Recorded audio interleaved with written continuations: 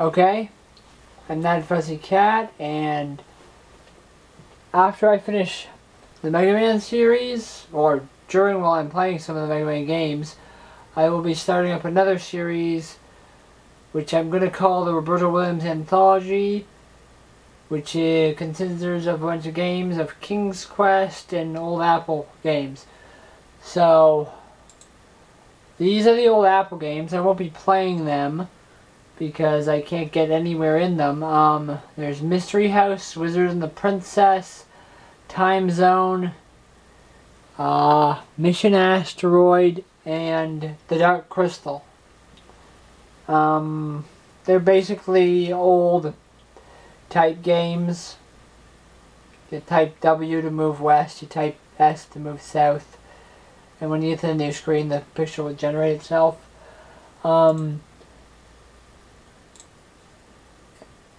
There's a clear picture of what Mystery House looked like. It was the first game that was both text and images.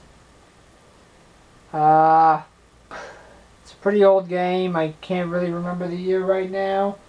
I'll figure it out at some point. But I won't be playing that. The first game I will be playing is King's Quest I: Quest for the Crown. Well, King's Quest, Quest for the Crown. After that, I'll be playing King's Quest II, Romancing the Throne. King's Quest III, To Err is Human. King's Quest IV, The Perils of Rosella. Colonel's Bequest. I may not be playing that. I might play it, but I might not play it before I play King's Quest V, As Makes the Heart Grow Fonder.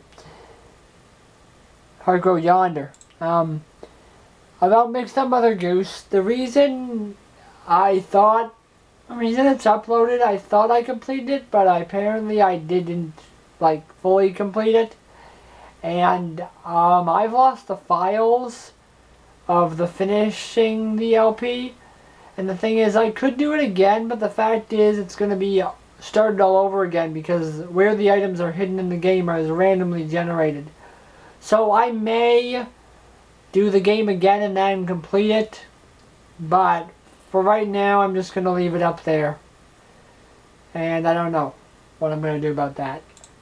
There's King's Quest V, Absence Makes the Heart Grow Yonder. That is Lorabo 2. Lorabo 1 was Colonel's Bequest. Lorabo 2 is The Dagger of Amun-Ra. I probably won't be able to play that because it's an old DOS game that is made to run in Windows 3.1. And that's not going to happen. King's Quest 6. AI Today, Gone Tomorrow. If I can get it to run, I will run it. I mean, I have the disc. It's right here. King's Quest 6. Yeah. I have the disc, and this one's made for Windows, so it should work. Although it probably rated for Windows 95. King's Quest 7, which subtitle I believe is The Princeless Bride, not The Princess Bride, or The Prince, whatever. The movie with Andre the Giant in it. If I can get it to work, I'll be playing it, but for the most part, not. Phantasmagoria. Phantasmagoria is a game that was made by, Roberto Williams, and the anthology disc I have, it only has the demo of the Phantasmagoria, and it probably won't even run due to the fact it's a Windows 3.1 game. And I won't be able to run it.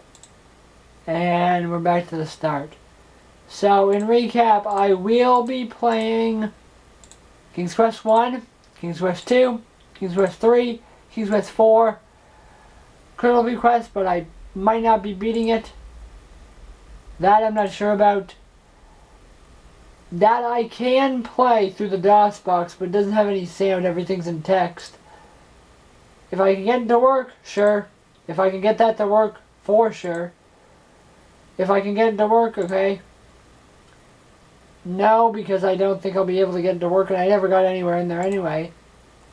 So, that's all. And if I can get my old floppies to run after, or soon, or sometime, I may review Mario is Missing. And don't anyone just shut it just because it's called Mario is Missing and everyone knows it's an educational game where you play as Luigi.